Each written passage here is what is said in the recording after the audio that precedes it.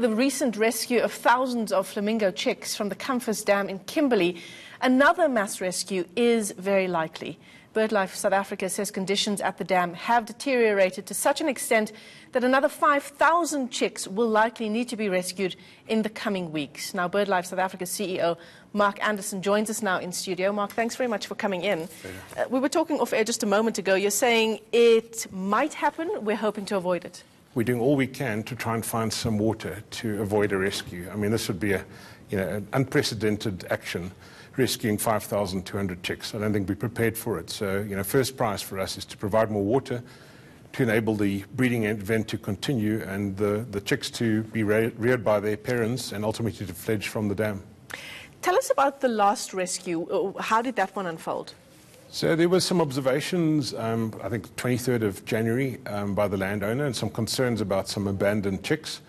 And we scheduled some meetings later that day to try and source water, to try and surround the breeding colony with water. That obviously doesn't happen overnight. But the following day, the SPCA and other individuals from Kimberley went in and rescued just under 2,000 chicks and near to hatching eggs. So the thing about this is that the flamingo chicks are the ones that will be rescued, not necessarily their parents. No, the parents will, they'll be able to catch them. So it'll be the chicks. There's 5,200 unfledged chicks. They're flightless. Yeah. They're still dependent on the parents as well. The problem is the dam is drying up very fast. And the food source, which is algae, blue-green algae, may go before the dam actually dries up. It'll be a massive undertaking to rescue that large number of chicks and then also to transport them, house them, feed them. You're talking about a rescue operation that is probably few similar rescue operations have ever been undertaken in the world. This is the scale of it. So we're trying to avoid it because it's the absolute last resort. And in terms of waiting until they are able to take care of themselves, how many days or weeks would that take? There were different cohorts of young birds, so they don't breed that synchronously. So we have some fairly large chicks that are already flapping around, even taking gently into the air. Those are some of the older chicks. We've got some very small chicks, which are just a few weeks old. So we think that we need water in the dam for at least the next 2 months to enable all 5,200 chicks to fledge successfully. So 60 days is what we need? Yeah, at least 60 days. And what's the rainfall probability looking like? So for the next 15 days, there's zero chance of rain, unfortunately, and we're not sure beyond that. We're trying all in our power to source additional water. In fact, Ekapa Mining and the Solplaatje municipality are working right now to try and source additional water. And a canal is being dug today to try and divert some of the water around an extensive area of Phragmites reeds. The reeds absorb a lot of the water. This is 14 megalitres a day that's currently flowing into the dam. So we're trying to get more water into the dam to provide the water and hence the algae on which the birds depend. I mean, these visuals are quite telling, just in terms of how helpless these chicks are until they get to a certain age. And that's the thing. Flamingos are very difficult to rear. I mean, firstly, the chicks are fed something called crop milk by the adults. There's very few birds in the world who have survived when they're young on crop milk. The crop milk is produced through secretions produced in the esophagus. It's dripped into the chick's beak, and this is done over an extended period. The adult birds eat blue-green algae, also called cyanobacteria, so the diet is very specific. Yeah. The other thing is the birds are quite fragile. They have very long legs. They're very difficult to rear, unlike other birds. Penguins, for example, there was a big penguin rescue in 2000, 19 years ago, during the Treasure oil spill. Very, very successful rescue operation undertaken by Sancob. But penguins are relatively easier to rescue, to rear and release. Flamingos presents a massive challenge for us. So given their very specific diet, these chicks, if, let's say, the rescue does need to go ahead, you rescue these 5,250 flamingo chicks, how do you go about making sure that they're properly fed?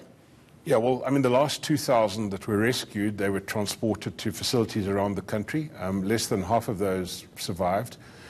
Mortalities were expected, and it's very unfortunate. I think the next rescue operation, we expect better success.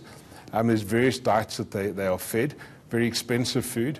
You need an army of volunteers to actually assist. You need a team of veterinarians, and it's a massive undertaking. The volunteers that have assisted with these 2,000 chicks that were originally rescued, it's commendable all that they've done.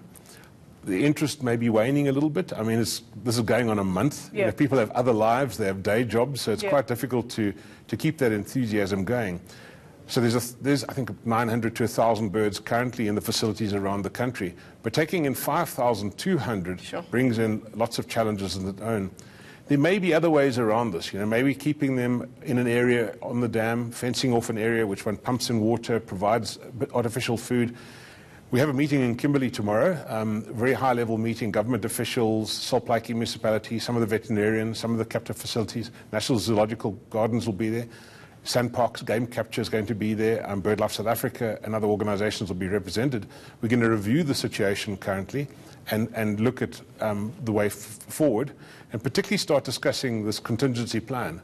If we need to rescue, we need to start working very hard to ensure that a successful rescue operation takes place in perhaps a week's time. And what would be the cost of a rescue of this magnitude? This is something we don't know, but it's in the millions of rands. It's a multi-million rand project. Yeah, it would be. And I want to ask you just a final question as we wrap. When you get to the stage where these chicks are able to survive, do you try to reunite them with their parents, or at least take them back to the Kamfers Dam?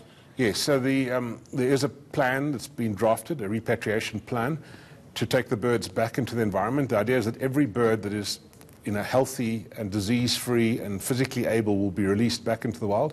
First prize was to take them back to Kamfers Dam, where they could be integrated back into the creche of the similar age birds. They'd stand the best chance of survival.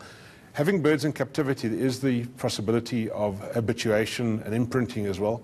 We do think that maybe successful reintroduction would be enhanced if they were integrated into the large creche of 5,200 chicks. Well, let's hope that we can avoid this relocation at all costs. Yes, Thanks very much for coming into studio. Mark Anderson is the CEO of BirdLife South Africa. There may well be another rescue of flamingo chicks, but steps are being taken to hopefully avoid that in the coming weeks.